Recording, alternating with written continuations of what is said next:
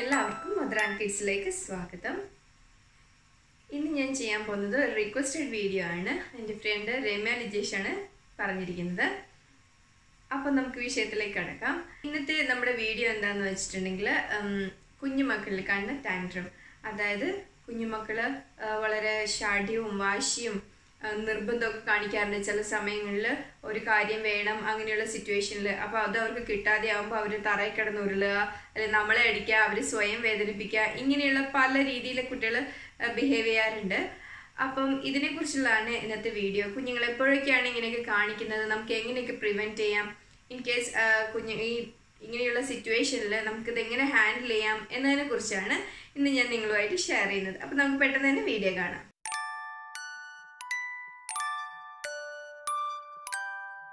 അതായത് കുഞ്ഞുമക്കളിൽ ഈ വാശി, വഴക്കും ദുശാഠ്യമൊക്കെ ഉണ്ടാവുന്നത് സ്വാഭാവികമാണ്.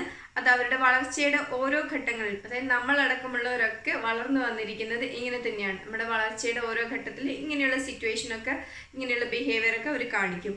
അതെന്ന് വെച്ചാൽ ശരിയായ രീതിയിൽ എങ്ങനെ പെരുമാറണം എന്നുള്ളതൊന്നും അവരുടെ ബ്രെയിൻ, അതായത് ലോജിക്കൽ ബ്രെയിൻ അത്രയും ഡെവലപ്മെന്റ്സ് ആയിട്ടില്ല ഇപ്പോൾ ചെറിയ കുഞ്ഞുങ്ങളായിരിക്കുമ്പോൾ.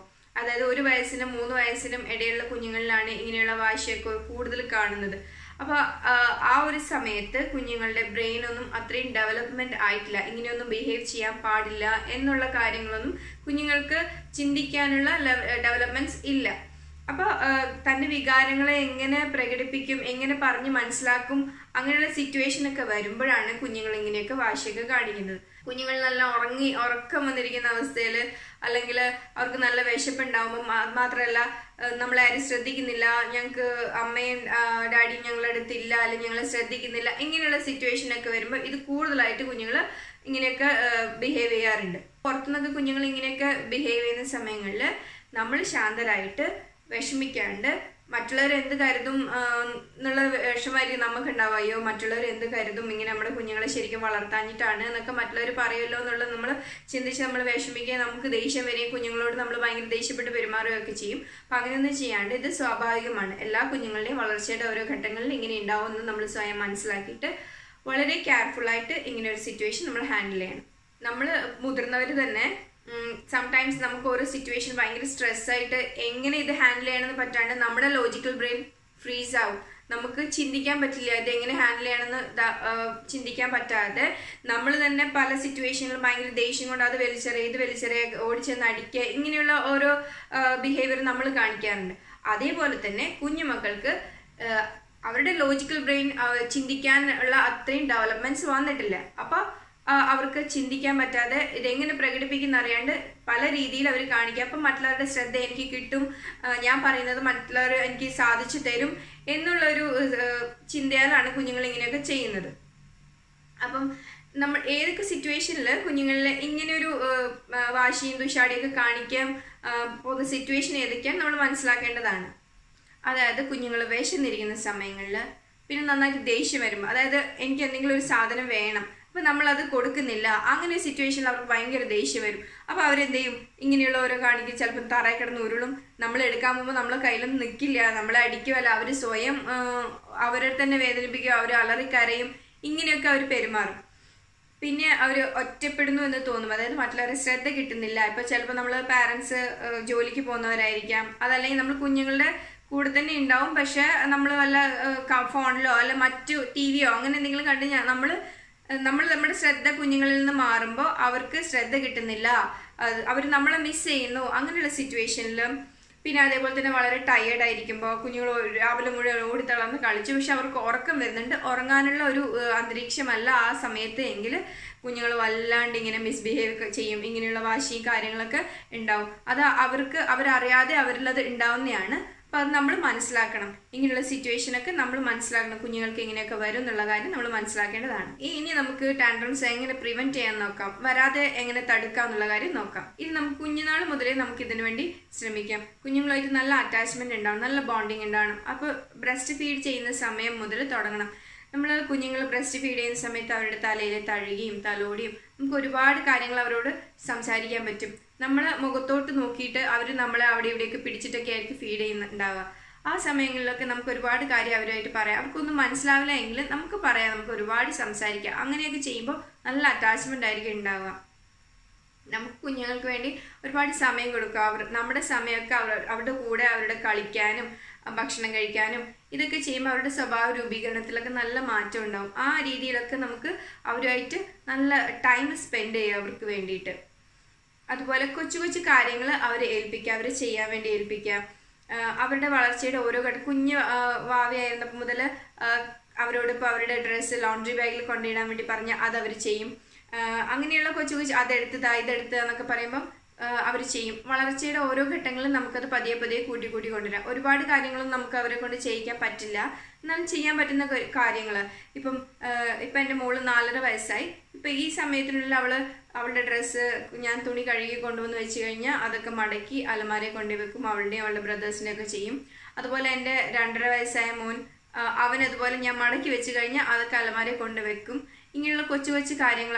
അവർ പുറത്തേക്ക് ഒക്കെ പോയിട്ട് വന്നു കഴിഞ്ഞാൽ ഡ്രസ്സ് അഴുക്കായി കഴിഞ്ഞാൽ ലോണ്ടറി ബാഗിൽ കൊണ്ടുപോയിടുക. അതുപോലെ അവരുടെ ഷൂസ് ചെരുപ്പ് ഇതൊക്കെ ഷൂ റാക്കിൽ കൊണ്ടുപോയി വെക്കുക. അങ്ങനെയുള്ള കൊച്ചു കാര്യങ്ങൾ. ഭക്ഷണം കഴിച്ചു കഴിഞ്ഞാൽ അവർ ആ സ്ഥലം ആ സ്ഥലത്ത് എന്തൊക്കെയുണ്ടോ അതൊക്കെ ക്ലീൻ ചെയ്ത് അടുക്കളയിൽ കിച്ചണിൽ കൊണ്ടുപോയി വെക്കും എൻ്റെ മോള്. അപ്പം ഇങ്ങനെയുള്ള കൊച്ചു കൊച്ചു കാര്യങ്ങൾ അവരെ കൊണ്ട് ചെയ്യിക്കുക. അങ്ങനെ ചെയ്യുമ്പോൾ അവർക്കത് ഭയങ്കര ഇഷ്ടമാണ്. നമ്മൾ വിചാരിക്കുകയോ കുഞ്ഞല്ലേ എങ്ങനെ നമ്മൾ ചെയ്യിക്കുക അങ്ങനെയൊക്കെ നമ്മൾ ചിന്തിക്കുമെങ്കിലും അവർക്ക് അങ്ങനെ സ്വയം അവർ കാര്യങ്ങൾ ചെയ്യാൻ അവർക്ക് ഭയങ്കര ഇഷ്ടമാണ്. അങ്ങനെ അവർ ചെയ്യുന്ന സമയങ്ങളിൽ നമ്മൾ അവരെ പ്രോത്സാഹിപ്പിക്കുക. ഗുഡ് ബോയ് ഗുഡ് ഗേൾ എന്നെല്ലാം പറഞ്ഞ് നമ്മൾ പ്രോത്സാഹിപ്പിക്കാൻ അതൊക്കെ ഭയങ്കര ഇഷ്ടമാണ്. വീണ്ടും വീണ്ടും അവർക്ക് ചെയ്യാനുള്ള ഒരു എനർജി, ഒരു പോസിറ്റീവ് എനർജി അവർക്ക് ഉണ്ടാവും. അപ്പം നമ്മൾ അങ്ങനെയൊക്കെ കുഞ്ഞുങ്ങളെ ചെറുപ്പം മുതലേ ചെയ്ത് ശീലിപ്പിക്കുക.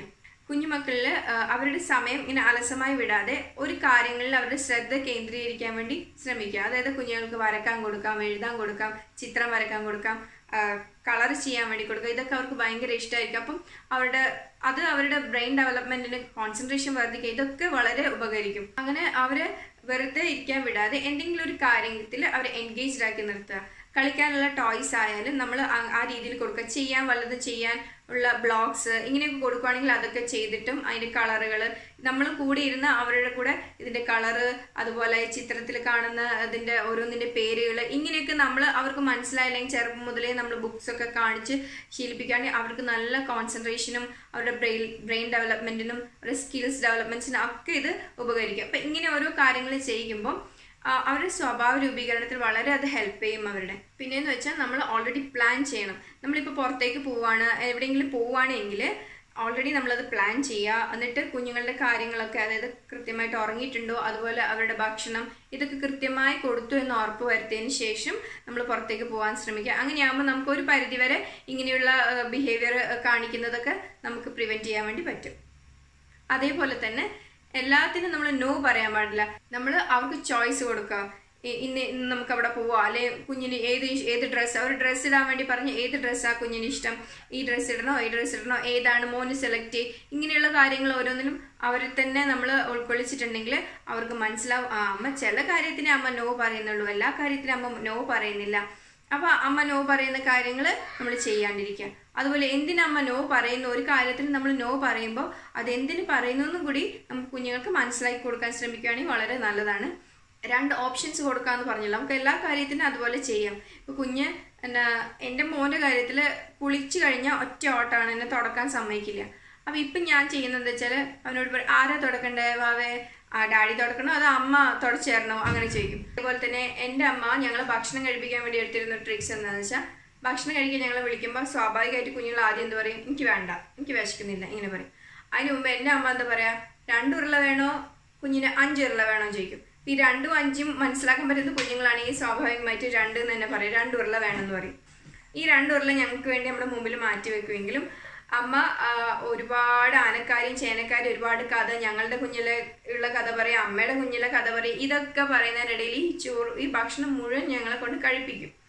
പക്ഷെ ഞങ്ങൾ പോലും അറിയാണ്ട് അത് ഞങ്ങൾ കഴിക്കും. ഇങ്ങനെയുള്ള ഓരോ ട്രിക്സും സൂത്രങ്ങളൊക്കെ കാണിച്ചിട്ടാണ് നമ്മൾ കുഞ്ഞുങ്ങളെ കയ്യിലെടുക്കാൻ വേണ്ടിയിട്ട്. തന്നെ കുഞ്ഞുനാൾ മുതലേ നമ്മൾ ഓരോരോ കൊച്ചു വാക്കുകൾ കുഞ്ഞുങ്ങൾക്ക് പഠിപ്പിച്ചെടുക്കുക. അതായത് പിന്നെ മാമു വേണോ, ഭക്ഷണം കഴിക്കാൻ മാമു വേണോ, പാപ്പം വേണോ, അവൾക്ക് വിശക്കുന്നുണ്ടോ, പൊന്നിന് വിശക്കുന്നുണ്ടോ, ഇങ്ങനെയൊക്കെ നമ്മൾ ഓരോരോ വാക്കുകൾ പറയുമ്പോൾ, അല്ലെങ്കിൽ മോക്ക് ഉറങ്ങാനാണ് ചാച്ചി അങ്ങനോ അങ്ങനെയൊക്കെ നമ്മൾ ചോദിക്കുമ്പോൾ കുഞ്ഞുങ്ങൾക്ക് മനസ്സിലാവും ഭക്ഷണം കഴിക്കുന്നതിന് നമ്മൾ കരഞ്ഞല്ല പറയേണ്ടത്, നമ്മൾ പതിയെ പതിയെ അപ്പോൾ അവർ പറഞ്ഞു തുടങ്ങും അമ്മ വേണം, അല്ലെങ്കിൽ മമ്മം, അങ്ങനെ അതുപോലെ ആക്ഷനിലൂടെയും ഉറക്കം വന്നിട്ടുണ്ടെങ്കിൽ ചാച്ചനം, ഇങ്ങനെയൊക്കെ അവർ ആക്ഷനിലൂടെയൊക്കെ നമ്മൾ എന്ത് കാണിച്ചു കൊടുക്കുന്നു അത് അവർ നമ്മളെ കാണിക്കുക. അപ്പോൾ പിന്നെ അതിന് പകരം കരയുമല്ല വേണ്ടത്, നമ്മൾ ഇങ്ങനെ ഓരോന്നും പറഞ്ഞാലാണ് നമ്മുടെ അമ്മയ്ക്ക് അല്ല ഡാഡിക്ക് മനസ്സിലാവുക എന്നുള്ള കാര്യം കുഞ്ഞിന് മനസ്സിലാവും. അപ്പം പതിയെ പതിയെ അത് വാക്കുകളിലൂടെയും ആക്ഷനിലൂടെയൊക്കെ നമുക്ക് കാണിച്ചു തരും. അടുത്ത കാര്യം എന്താണെന്ന് വെച്ചാൽ, നമ്മുടെ കുഞ്ഞുങ്ങൾ എന്ത് കാര്യത്തിനായിരിക്കും വാശി പിടിക്കുക എന്നുള്ള കാര്യം നമുക്കറിയാം. അപ്പം നമ്മുടെ വീട്ടിലിരിക്കുമ്പോൾ തന്നെ ഏതെങ്കിലും ഒരു സാധനം വേണമെന്ന് പറഞ്ഞിട്ടായിരിക്കും കുഞ്ഞ് വാശി കാണിക്കുന്നത് എങ്കിൽ ആ ഒരു സാധനം ഒന്നേൽ ആ കുഞ്ഞിൻ്റെ കൺവെട്ടത്തിൽ നിന്ന് മാറ്റി വെക്കുക, അതല്ല എങ്കിൽ ആ കുഞ്ഞിനെ ആ സ്ഥലത്ത് നിന്ന് മാറ്റുക. ഇല്ലാതെ പക്ഷെ നമ്മൾ അവിടെ തന്നെ ഇരുന്ന് കുഞ്ഞിനെ കറക്റ്റ് ചെയ്യാൻ വേണ്ടി നോക്കിയാൽ, അവനോട് ദേഷ്യം കാണിക്കുക, എന്തിനു കാര്യമാണ് അങ്ങനെ എങ്ങനെ നമ്മൾ പറയാൻ നോക്കിയാൽ ആ കുഞ്ഞ് ഒരിക്കലും ആ വാശി നിർത്താൻ പോണില്ല. ഒന്നേൽ ആ സാധനം മാറ്റുക, അല്ല ആ കുഞ്ഞിനെ മാറ്റുക. അതല്ലാതെ ഈ കുഞ്ഞ് ഈ സാധനം അവിടെ ഇരിക്കുന്നത് കണ്ടുകൊണ്ടിരിക്കെ കുഞ്ഞത് വേണമെന്ന് പറയുന്നു, നമ്മൾ തരില്ല എന്ന് പറയുന്നു, അങ്ങനെയാകുമ്പോൾ രംഗം വഷളാവും എന്നതല്ലാതെ ഇത് കുഞ്ഞ് നിർത്താൻ പോണില്ല. അപ്പോൾ സിറ്റുവേഷനൊക്കെ നമ്മൾ മാക്സിമം ഒഴിവാക്കുക. ഇപ്പം നമ്മൾ കുഞ്ഞായിട്ട് ഒരു റെസ്റ്റോറൻറ്റിൽ പോവാണ്. റെസ്റ്റോറൻറ്റിൽ പോയാൽ നമുക്കറിയാം ഭക്ഷണം അവിടെ നമ്മൾ ഓർഡർ ചെയ്ത് കഴിഞ്ഞാൽ കുറച്ച് സമയം കഴിഞ്ഞേ കിട്ടുള്ളൂ. ഈ ഒരു ഇത്രയും നേരം കുഞ്ഞുങ്ങൾ നമ്മൾ വലിയ ആൾക്കാരെ പോലെ വെയിറ്റ് ചെയ്തിരിക്കണം എന്ന് നമ്മൾ വിചാരിക്കുന്നത് തികച്ചും തെറ്റാണ്. കുഞ്ഞ് വീട്ടിൽ തന്നെ എത്ര സമയം ഒരു കാര്യത്തിൽ കോൺസെൻട്രേറ്റ് ചെയ്തിരിക്കും നമുക്കറിയാം. നമ്മുടെ കുഞ്ഞുങ്ങൾ സ്വാഭാവികമായിട്ട് കുറച്ച് സമയം അവരിയ്ക്കും. പിന്നെ അവരവിടെയുള്ള ടേബിളിലുള്ള തുണികൾ വലിക്കും, അവിടെയുള്ള ഫ്ലവേഴ്സ് വലിക്കും, അവിടെയുള്ള ഉപ്പ് കുരുമുളക് എന്തൊക്കെ ടേബിളിലുണ്ടോ അതൊക്കെ അവർ വലിച്ചു തുടങ്ങും. പതിയെ പതിയെ അവർ അപ്പുറത്തെ ടേബിളിലേക്ക് പോയി ഇപ്പുറത്ത് പോകും, അവരിറങ്ങി നടക്കാൻ തുടങ്ങും, ആകെ ബഹളം ഉണ്ടാകും. അപ്പോൾ ഈ സിറ്റുവേഷൻ നമ്മൾ മാക്സിമം ഒഴിവാക്കാൻ ശ്രമിക്കുക. നമ്മൾ എന്നിട്ട് എന്താ പറയാന്ന് വെച്ചാൽ, അവിടെ ഭക്ഷണം കഴിക്കാൻ പറ്റും, ഒരു തരത്തിലും കുഞ്ഞുങ്ങൾ അവിടെ ഇരിക്കാൻ വിട്ടില്ല, നമ്മളെ ഭക്ഷണം കഴിക്കാൻ വിട്ടില്ല എന്ന് നമ്മൾ പറയും. പക്ഷെ നമ്മൾ അതിവിടെ ചിന്തിക്കേണ്ട കാര്യം എന്ന് വെച്ചാൽ, ഒരു കുഞ്ഞ് അങ്ങനെ അടങ്ങിയിരിക്കില്ല എന്നുള്ള കാര്യം നമുക്കറിയാം. നമ്മുടെ വീട്ടിൽ പോലും അങ്ങനെ ഇരിക്കാത്തൊരു കുഞ്ഞ് അവിടെ റെസ്റ്റോറൻറ്റിൽ പോയി അടങ്ങിയിരിക്കണമെന്ന് നമ്മൾ പ്രതീക്ഷിക്കുന്നത് തികച്ചും തെറ്റാണ്. അങ്ങനെ കുഞ്ഞുങ്ങൾ ഇരിക്കില്ല. കുഞ്ഞുങ്ങൾ എന്തായാലും അവർ ആ രീതിയിൽ കുഞ്ഞുങ്ങൾ ഒരു സ്ഥലത്ത് പോയി അവർക്ക് അങ്ങനെ ഇരിക്കാൻ പറ്റത്തില്ല. കുഞ്ഞുങ്ങൾ എന്തെങ്കിലും ആക്ടിവിറ്റിയിൽ അവർ ഏർപ്പെട്ടുകൊണ്ടിരിക്കും. അപ്പം ആ കാര്യം നമ്മൾ ശ്രദ്ധിക്കണം. ഇപ്പം നമ്മൾ ഷോപ്പിങ്ങിന് പോയി കഴിഞ്ഞാൽ ഒരു ടോയ് സെക്ഷനിലേക്ക് കയറിയാൽ കുഞ്ഞ് എന്തായാലും ആ ടോയ്സ് വേണമെന്ന് പറയും, നമുക്കറിയാം. അപ്പം നമ്മൾ ആ മാക്സിമം ആ ഒരു സെക്ഷൻ അവോയ്ഡ് ചെയ്യുക. കുഞ്ഞുങ്ങൾക്ക് നമ്മൾ പറഞ്ഞ് മനസ്സിലാക്കി കൊടുക്കുക, അത് നമുക്ക് ആവശ്യമില്ലാത്ത സാധനമാണ്, അങ്ങനെയുള്ള കാര്യങ്ങൾ പറഞ്ഞ് മനസ്സിലാക്കി കൊടുക്കുക. ചില പാരൻസ് ചെയ്യുന്ന വെച്ചാൽ, നമ്മുടെ പാരൻസിൻ്റെ കുഞ്ഞിലെ ഈ ഇങ്ങനെയുള്ള സാധനങ്ങളൊന്നും ആഗ്രഹിച്ച് കിട്ടിയില്ല, അപ്പോൾ നമ്മുടെ കുഞ്ഞിനെങ്കിലും കിട്ടട്ടെ എന്ന് വിചാരിച്ചിട്ട് ആവശ്യമുള്ളതും ആവശ്യമില്ലാത്തതുമായ എല്ലാ സാധനങ്ങളും കുഞ്ഞുങ്ങൾക്ക് വാങ്ങിക്കൊടുക്കും. അപ്പോൾ ഒരു തെറ്റായ മെസ്സേജാണ് കുഞ്ഞുങ്ങൾക്ക് കിട്ടുന്നത്, എന്തും നമുക്ക് വാങ്ങിത്തരും. പിന്നീട് ഒരിക്കലും നമുക്കത് വാങ്ങിക്കൊടുക്കാൻ പറ്റില്ലാത്ത അവസ്ഥ വരുമ്പോൾ കുഞ്ഞുങ്ങൾ വളരെ വല്ലാത്ത രീതിയിൽ ബിഹേവ് ചെയ്യും. അപ്പോൾ കുഞ്ഞുങ്ങളെ ചെറുപ്പം മുതൽ പറഞ്ഞ് മനസ്സിലാക്കി കൊടുക്കുക, മണി വാല്യൂ എന്താണെന്ന് പറഞ്ഞ് മനസ്സിലാക്കി കൊടുക്കുക. നമ്മുടെ ഡാഡിക്കല്ല അപ്പന് ഇത്രേ വാങ്ങിത്തരാൻ പറ്റുമോ, അതൊക്കെ ഒരുപാട് പൈസയുടെ സാധനങ്ങളാണ്, അത് നമുക്ക് ആവശ്യമില്ലാത്ത സാധനങ്ങളാണ്, അപ്പം നമുക്കതൊന്നും വാങ്ങാനുള്ള പൈസ നമുക്കില്ല എന്നുള്ള കാര്യം, അല്ലെ ഉണ്ടെങ്കിൽ തന്നെ അതൊന്നും ആവശ്യമില്ലാത്ത സാധനങ്ങളാണ്, ആവശ്യമുള്ളത് മാത്രം വാങ്ങിക്കൊടുക്കുക. ഇങ്ങനെയുള്ള കാര്യങ്ങളൊക്കെ കുഞ്ഞുനാൾ മുതലേ നമ്മൾ കുഞ്ഞുങ്ങൾക്ക് പറഞ്ഞ് മനസ്സിലാക്കി കൊടുക്കുക. ഇനി നമുക്കിതെങ്ങനെ ഹാൻഡിൽ ചെയ്യാൻ നോക്കാം. ഇങ്ങനെയുള്ള സിറ്റുവേഷൻ ഉണ്ടായിക്കഴിഞ്ഞാൽ നമുക്കത് എങ്ങനെ ഹാൻഡിൽ ചെയ്യാന്നുള്ള കാര്യം നമുക്ക് നോക്കാം. എന്താണെന്ന് വെച്ചാൽ, ഒരു കുഞ്ഞ് ഇങ്ങനെ വാശിയൊക്കെ കാണിക്കുവാണെങ്കിൽ, വളരെ കുഞ്ഞു മക്കളാണെങ്കിൽ നമുക്ക് അവരുടെ ശ്രദ്ധ പെട്ടെന്ന് തിരിക്കാൻ പറ്റും. വേറെ ഏതെങ്കിലും ഒരു കാര്യങ്ങൾ, ഒന്നുകിൽ നമ്മൾ ആ സ്ഥലത്തു നിന്നേ മാറിപ്പോവുക, വേറെ ഏതെങ്കിലും കാര്യങ്ങൾ, കുഞ്ഞിന് ഇഷ്ടമുള്ള കാര്യങ്ങൾ നമ്മൾ കാണിച്ചു കൊടുക്കുക. അപ്പോൾ തന്നെ കുഞ്ഞുങ്ങൾ പെട്ടെന്ന് തന്നെ മാറും. വളരെ ചെറിയ കുഞ്ഞുങ്ങൾ പെട്ടെന്ന് തന്നെ മാറും. പിന്നെയുള്ള കാര്യം വെച്ചാൽ, ഒരു കുഞ്ഞ് ഒരു കാര്യത്തിന് വേണ്ടി വാശി പിടിക്കുകയും നമ്മളത് വാങ്ങിക്കൊടുക്കില്ല, അല്ലെങ്കിൽ നമ്മൾ തരില്ല എന്ന് പറയുകയും ചെയ്തിട്ട് കുറേ കരഞ്ഞതിന് ശേഷം പിന്നീട് നമ്മളത് കൊടുക്കാൻ ഒരിക്കലും ചെയ്യരുത്. അങ്ങനെ ചെയ്താൽ കുഞ്ഞ് വിചാരിക്കും, ഞാൻ ഒരുപാട് കരഞ്ഞ് ഇങ്ങനെയൊക്കെ ബഹളം കാണിച്ചു കഴിഞ്ഞാൽ എനിക്കത് കിട്ടും, അപ്പം ഞാൻ ഇനി ഇങ്ങനെ തന്നെയാണ് ചെയ്യേണ്ടത് എന്നുള്ള ചിന്തയായിരിക്കും കുഞ്ഞിനുണ്ടാവും. അപ്പം നമ്മളത് ഒരിക്കലും ചെയ്യാൻ പാടില്ല. ഇല്ല എന്ന് പറഞ്ഞ സാധനം ഇല്ല തന്നെ, പിന്നീട് അത് നമ്മൾ കൊടുക്കാൻ ശ്രമിക്കേണ്ട. പിന്നെയെന്ന് വെച്ചാൽ, കുഞ്ഞുങ്ങൾ ഇങ്ങനെ ബിഹേവ് ചെയ്യുന്ന സമയങ്ങളിൽ ഇപ്പം വീട്ടിലാണ് ഒരു റൂമിലിരുന്ന് അവർ ഭയങ്കര കരയാണ്, അത് വേണം ഇത് വേണമെന്നാണ്, ഒന്നേലും നമ്മൾ ആ മുറി വിട്ട് പോവുക. അതല്ലെങ്കിൽ കുറച്ച് സമയം അവിടെ നിൽക്കുക, കുഞ്ഞുങ്ങളെ മുഖത്തോട് നോക്കുക, കുറച്ച് സമയം അങ്ങനെ നിൽക്കാൻ പറ്റുമെങ്കിൽ അങ്ങനെ നിൽക്കുക. അതല്ല എങ്കിൽ നമ്മൾ ആ മുറി വിട്ട് പുറത്തേക്ക് പോവുക. കുഞ്ഞിനെ നമ്മൾ ശ്രദ്ധിക്കുന്നില്ല എന്ന് അവന് തോന്നുക, ആ കുഞ്ഞിന് തോന്നണം. പക്ഷെ നമ്മൾ നോക്കുക കുഞ്ഞ് എന്താ ചെയ്യണേന്ന്. അത് കഴിഞ്ഞ് നമ്മളൊന്ന് റിലാക്സ് ചെയ്യാം. നമുക്ക് പെട്ടെന്ന് ദേഷ്യ സങ്കടം എന്താ നമ്മുടെ വികാരം, അത് നമ്മൾ റിലാക്സ് ചെയ്തതിന് ശേഷം വീണ്ടും നമ്മൾ പോവുക. നമ്മൾ ആ മുറി വിട്ട് പോകുമ്പോൾ കുഞ്ഞിന് സ്വാഭാവികമായിട്ട് മനസ്സിലാവും, എൻ്റെ കരച്ചിൽ കാണാൻ ആരുമില്ല, ആരും എന്നെ ശ്രദ്ധിക്കുന്നില്ല എന്ന് തോന്നുമ്പോൾ അത് കുറച്ചൊന്നാടെ മാത്രമല്ല അവർക്ക് ഒരു പ്രത്യേക സിറ്റുവേഷനിൽ വളരെ സ്ട്രെസ്സായിട്ടായിരിക്കും അവർ കരയുക. അപ്പം ഇത്തിരി നേരം ഒന്ന് കരഞ്ഞാൽ അതങ്ങ് പോക്കോളും, ആ ഒരു സ്ട്രെസ്സും കാര്യങ്ങളൊക്കെ ഒന്ന് ഫ്രഷ് ആവും. അപ്പം നമ്മൾ പെട്ടെന്ന് തന്നെ വന്ന് കുഞ്ഞിനെ എടുക്കുക. ആദ്യം നമ്മൾ കൈ കൊണ്ട് എടുക്കുമ്പോൾ അവർ വരില്ല, വീണ്ടും നമ്മളൊന്ന് എടുക്കാൻ ശ്രമിക്കുക. എടുത്ത് നമ്മളൊന്ന് അണച്ച് പിടിച്ചൊന്ന് മുമ്പൊക്കെ കൊടുക്കുമ്പോഴേക്കും അവർ ശരിയാവും. അതെന്ന് വെച്ചാൽ ആ സമയത്ത് നടക്കുന്ന അമ്മയിലും കുഞ്ഞിലും ഹാപ്പി ഹോർമോൺസ് ഉണ്ടാവുകയും നമ്മളൊന്ന് ഫ്രഷ് ആവുകയും ചെയ്യും. അങ്ങനെ അതൊന്ന് പൊന്നാരിച്ച് ഒന്ന് കെട്ടിപ്പിടിച്ച് ഉമ്മയൊക്കെ കൊടുത്ത് നമ്മൾ ആ ഒരു സിറ്റുവേഷനിൽ നിന്ന് മാറി ആ ഒരു സമയത്ത് നമ്മൾ ആ സമയത്തൊന്നും പറഞ്ഞ് മനസ്സിലാക്കി കൊടുക്കാൻ ശ്രമിക്കേണ്ട, വേറെ കാര്യങ്ങൾ ശ്രദ്ധ തിരിക്കുക. നമ്മൾ തീരെ ചെറിയ കുഞ്ഞുങ്ങളാണെങ്കിൽ ആ സമയത്ത് തന്നെ നമ്മൾ പറഞ്ഞ് മനസ്സിലാക്കി കൊടുക്കാമെന്ന് അവർക്ക് വീണ്ടും ആ സംഭവം ഓർമ്മ വരും. അപ്പം വീണ്ടും അവർ കരയാൻ തുടങ്ങും. അപ്പോൾ അത് ഒഴിവാക്കരുത്. ഞാൻ എൻ്റെ അനുഭവത്തിൽ നിന്ന് പറയുന്നതാണ്. ഞാൻ അങ്ങനെ ചെയ്യുമ്പോൾ വീണ്ടും ആ കാര്യം ഓർമ്മ വന്നിട്ട് വീണ്ടും കരയാൻ നിൽക്കും. അപ്പം നമ്മൾ ആ കാര്യം അപ്പോഴൊന്നും ഓർമ്മിപ്പിക്കാണ്ടിരിക്കുക. പിന്നീട് എപ്പോഴെങ്കിലും നമുക്ക് നോർമലായിട്ട് കാര്യങ്ങൾ എങ്ങനെയൊന്നും അല്ല ചെയ്യേണ്ടത്, എങ്ങനെയൊന്നും അല്ല ബിഹേവ് ചെയ്യേണ്ടത് എന്നുള്ള കാര്യം നമ്മൾ അവരെ പതിയെ പതിയെ പറഞ്ഞ് മനസ്സിലാക്കി കൊടുക്കുക. പിന്നെ എന്താ വെച്ചാൽ നമ്മൾ പാരൻസ് ആണ് നമ്മുടെ കുഞ്ഞുങ്ങളുടെ റോൾ മോഡൽ. ഒരു പ്രോബ്ലം വരുമ്പോൾ നമ്മൾ ആ പ്രോബ്ലത്തെ എങ്ങനെ ഹാൻഡിൽ ചെയ്യുന്നു, അതിന് എങ്ങനെ ഒരു സൊല്യൂഷൻ കണ്ടെത്തുന്നു, അത് കണ്ടായിരിക്കും നമ്മുടെ കുഞ്ഞ് വളരുക.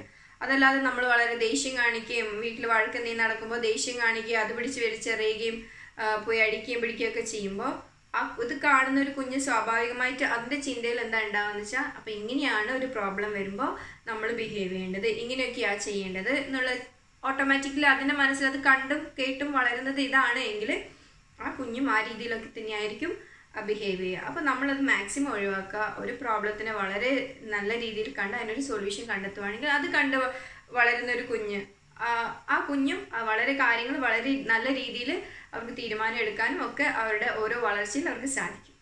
വളരെ സ്നേഹത്തോടെ ലാളിച്ച് നമ്മൾ അവർക്ക് കാര്യങ്ങൾ പറഞ്ഞ് മനസ്സിലാക്കി കൊടുക്കുമ്പോഴുണ്ടല്ലോ അവർ ശരിക്കും നമ്മൾ പറയുന്നത് എന്താണെന്ന് മനസ്സിലാകും. നമ്മൾ വിചാരിക്കും കുഞ്ഞു മക്കളല്ലേ അവർക്കൊന്നും മനസ്സിലാവില്ല. കുഞ്ഞുമക്കളെ മനസ്സിലാക്കിയെടുക്കാൻ വളരെ എളുപ്പമാണ്. ഇത്രയും കൂടി മുതിർന്ന കുഞ്ഞുങ്ങളാണ്, കുറച്ച് മുതിർന്ന കുഞ്ഞുങ്ങളാണ്, അവരൊരു കാര്യത്തിന് വേണ്ടി വാശി പിടിക്കുകയാണ്, എനിക്കത് വേണം എന്ന് അവർ ഉറപ്പിച്ച് പറയുകയാണെങ്കിൽ അങ്ങനെയുള്ള സമയങ്ങളിൽ അവർ കരച്ചിലൊന്നും അല്ല ഉണ്ടാവുക. അവർ ഭയങ്കര സ്ട്രോങ് ആയിട്ട് പറയും എനിക്കിത് വേണം. അങ്ങനെ പറയുമ്പം നമ്മളും ഇത്തിരി സ്ട്രോങ് ആയിട്ട് എന്നാൽ തന്നെ സോഫ്റ്റായിട്ട് വേണ്ട, ഇത് മോനും ആവശ്യമില്ലാത്ത സാധനമാണ് എന്ന് പറയാം. അവരെ സ്ട്രെയിറ്റ് ആയിട്ട് പറഞ്ഞ് മനസ്സിലാക്കി കൊടുക്കുക. പിന്നെയെന്ന് വെച്ചാൽ ഇതിന് ശേഷവും ഒരു 5 വയസ്സ്, ഒരു 4-5 വയസ്സ് അപ്പോഴേക്ക് കുഞ്ഞുങ്ങളുടെ ഇങ്ങനെയുള്ള ബിഹേവിയറൊക്കെ മാറും.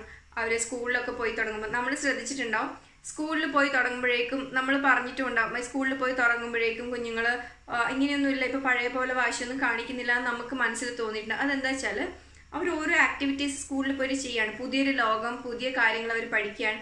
അപ്പോൾ അവരുടെ ശ്രദ്ധയും ഒക്കെ വേറൊരു കാര്യത്തിലേക്ക് വിട്ടു. അപ്പോൾ ഈ ഇതൊന്നും ഇല്ല, അവർക്ക് ഈ പഴയതുണ്ടായ കാര്യങ്ങളൊന്നും ഇല്ല. അപ്പം നമ്മൾ എപ്പോഴും ഏതെങ്കിലും ഒരു ആക്ടിവിറ്റീസിൽ എപ്പോഴും അവരെ ഇൻവോൾവ് ചെയ്യിക്കാൻ ശ്രമിക്കും. നേരത്തെ പറഞ്ഞു ഞാൻ പറഞ്ഞു നമ്മൾ കുഞ്ഞുങ്ങൾക്ക് എല്ലാ കാര്യങ്ങളും പറഞ്ഞ് മനസ്സിലാക്കി കൊടുക്കണമെന്ന്.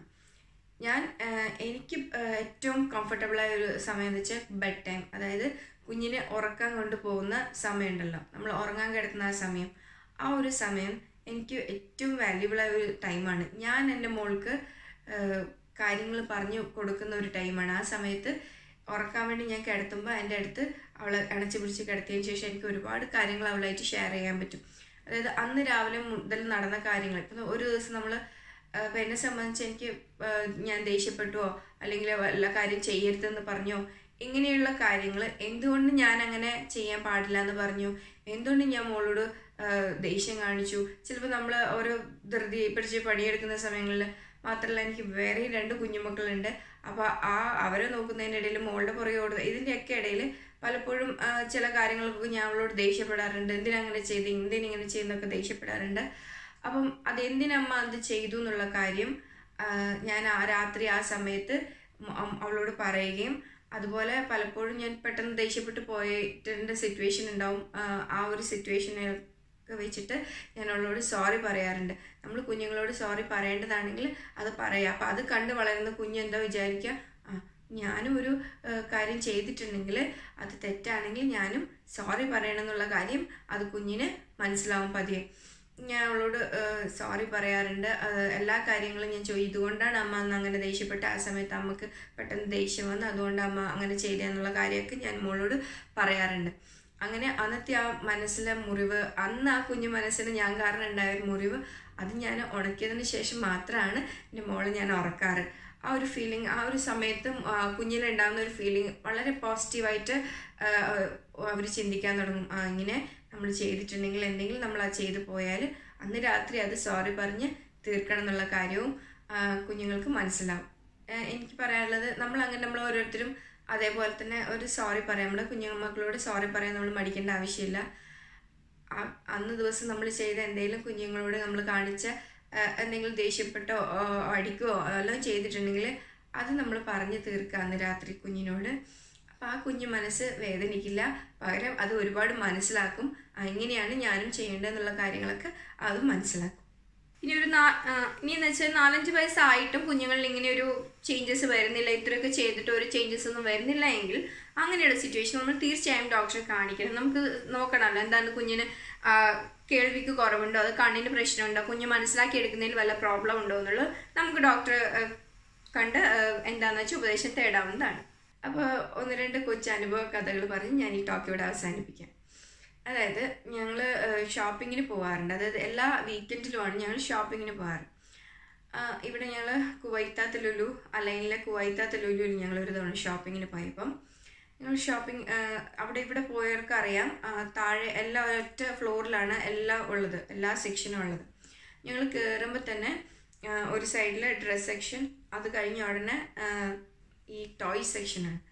അപ്പം ഞങ്ങളിങ്ങനെ കയറി വരുമ്പോൾ തന്നെ പെട്ടെന്ന് മോൾ ഓടിപ്പോയി. അവളുടെ കണ്ണിൽ പെട്ടെന്ന് തന്നെ, കുഞ്ഞുങ്ങൾക്ക് ഇഷ്ടമുള്ള സാധനമാണല്ലോ അവർക്ക് പെട്ടെന്ന് കാണാൻ, എൻ്റെ മോൾ ഓടിപ്പോയി അവിടെ നിന്ന് ഒരു ടോയ്സ് എടുത്ത് കൊണ്ടുവന്ന് ഇതെനിക്ക് വേണമെന്ന് പറഞ്ഞു. അപ്പോൾ ഹസ്ബൻഡ് പറഞ്ഞു അത് വേണ്ട, നമുക്ക് ഓൾറെഡി ഒരുപാട് ടോയ്സ് ഉണ്ടല്ലോ, ഇപ്പോൾ ടോയ്സിൻ്റെ ആവശ്യമില്ല, അത് അവിടെ തിരിച്ചു കൊണ്ട് വെക്കുമെന്ന് പറഞ്ഞു.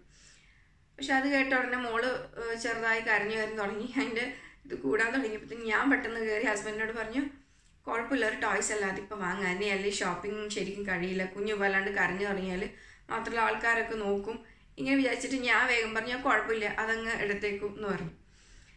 അപ്പോൾ ഓക്കെ, അത് നമ്മൾ ടോയ്സ് എടുത്ത് മോള് ഭയങ്കര ഹാപ്പിയായി. ഞങ്ങൾ നന്നായിട്ട് ഷോപ്പിംഗ് ഒക്കെ കഴിഞ്ഞു, ഞങ്ങൾ വീട്ടിലെത്തി.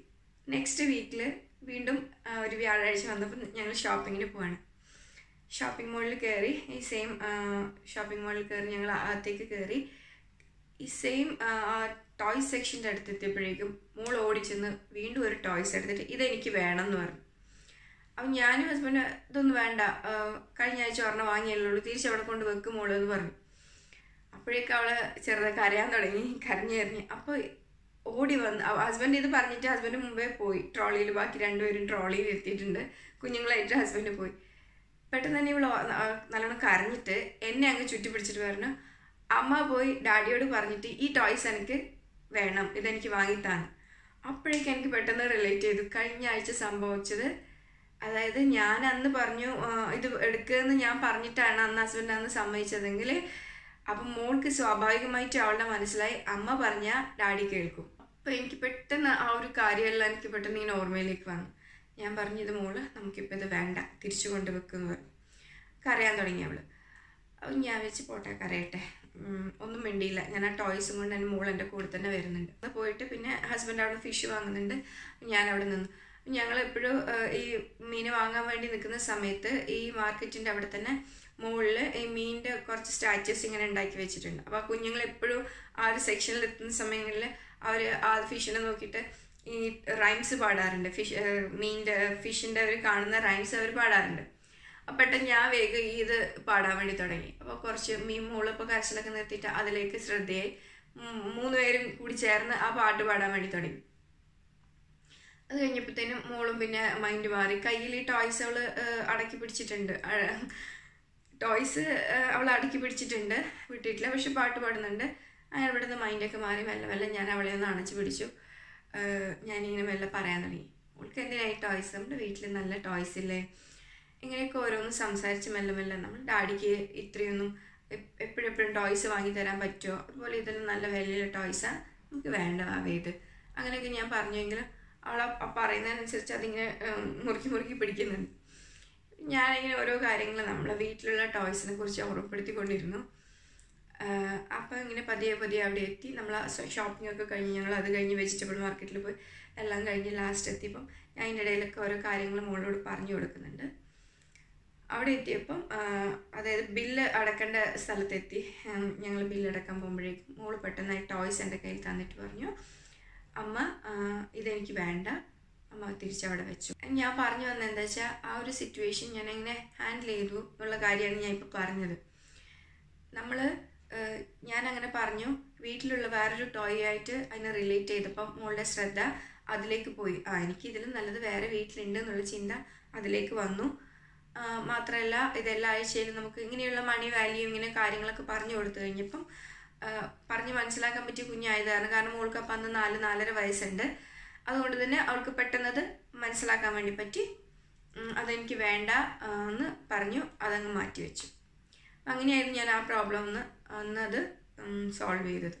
പക്ഷെ അതിന് പകരം ഞാൻ അവിടെ കിടന്ന് ദേഷ്യം പിടിക്കുകയാണ്, അല്ലെങ്കിൽ കുഞ്ഞ് അവിടെ കിടന്ന് നല്ല ഒച്ചയിടുകയാണ്, അല്ലെങ്കിൽ കരയാണ്, അങ്ങനെയാണ് ഉണ്ടായിരുന്നുവെങ്കിൽ ഞാൻ വീണ്ടും ഈ ടോയ്സ് വാങ്ങിക്കൊടുക്കുകയാണെങ്കിൽ അവിടെ തെറ്റായ ഒരു മെസ്സേജാണ് എൻ്റെ മോൾക്ക് വരിക. അവൾ വീണ്ടും വീണ്ടും ഈ ടോയ്സിന് വേണ്ടി വാശി പിടിക്കുകയും എല്ലാ ആഴ്ചയും ഞങ്ങൾക്ക് ഇതൊരു പണിയാവുമായിരുന്നു. പക്ഷെ അത് ഞാൻ ദേഷ്യമൊന്നും കാണിക്കാണ്ട് ആ ഒരു രീതിയിൽ സോൾവ് ചെയ്തു.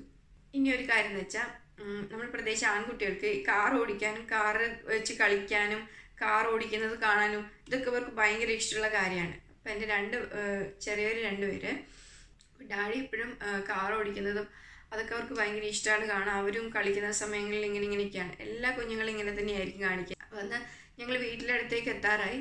അപ്പോൾ എന്തോ ഒരു രസത്തിന് വേണ്ടിയിട്ട് വെറുതെ ഒരു ഇതിന് വേണ്ടിയിട്ട് ഹസ്ബൻഡ് കുഞ്ഞിനെ എടുത്തിട്ട് മടിയിൽ വെച്ചു. അപ്പോൾ അതുവരെ ഒരു കൗതുകം മാത്രമായിരുന്നു ഡാഡി ഡ്രൈവ് ചെയ്യുന്നത് കണ്ടിരുന്ന കുഞ്ഞ്.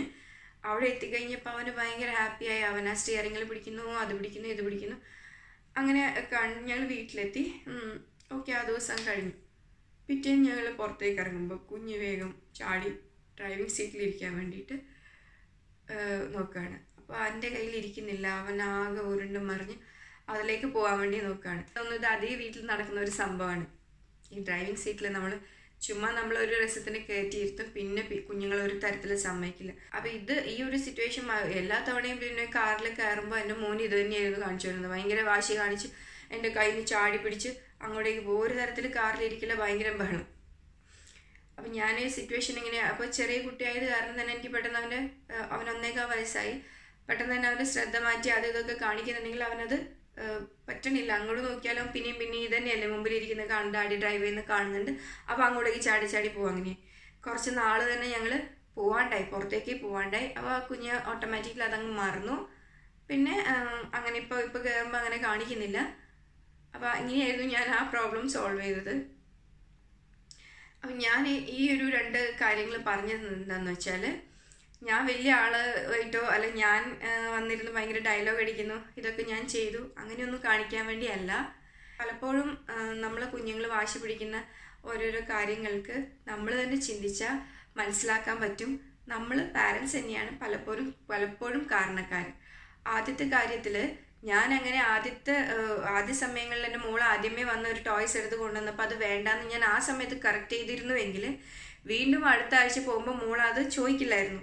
പക്ഷേ അത് എൻ്റെ അടുത്ത് നിന്ന് ഒരു തെറ്റ് പറ്റിയത് കാരണമാണ് അവൾ വീണ്ടും അങ്ങനെ ഒരു ചോദിക്കാൻ വേണ്ടി ഒരു സിറ്റുവേഷൻ ഉണ്ടായത്. രണ്ടാമത്തെ കാര്യത്തിലും അത് തന്നെയാണ്. ഒരു തവണ ചുമ്മാ ഒരു രസത്തിന് കയറ്റിയിരുത്തി ആ ഡ്രൈവിംഗ് സീറ്റിൽ മടിയിലിരുത്തി അവർ ആ സ്റ്റിയറിംഗ് പിടിച്ചപ്പോഴേക്ക് അതിലൊരു കൗതുകം തോന്നി. വീണ്ടും വണ്ടിയിലിരിക്കുമ്പോൾ അതിനു വേണ്ടി വാശി പിടിക്കാന്നൊരു ചിന്ത എൻ്റെ മുന്നിലുണ്ടായി. അതിന് കാരണക്കാരി നമ്മൾ തന്നെയാണ്. അപ്പം ഇത് പറയാനാണ് ഞാൻ ശ്രമിച്ചത്. അപ്പോൾ നമ്മൾ പാരൻസാണ് ആദ്യം കറക്റ്റ് ചെയ്യേണ്ടത്.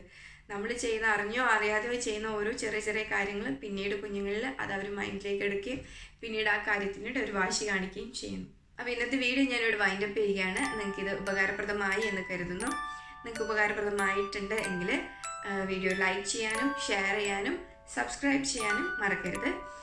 സബ്സ്ക്രൈബ് ചെയ്യുമ്പോൾ അവിടെയുള്ള റെഡ് ബട്ടൺ ക്ലിക്ക് ചെയ്യുക. അതിനടുത്തുള്ള ബെൽ ഐക്കണും കൂടി ക്ലിക്ക് ചെയ്യുക. അങ്ങനെയാണെങ്കിൽ ഞാൻ അപ്ലോഡ് ചെയ്യുന്ന എല്ലാ വീഡിയോസിൻ്റെയും നോട്ടിഫിക്കേഷൻ നിങ്ങൾക്ക് ലഭിക്കുന്നതാണ്. അപ്പോൾ അടുത്തൊരു വീഡിയോയിലൂടെ പെട്ടെന്ന് തന്നെ നമുക്ക് കാണാം. Thank you.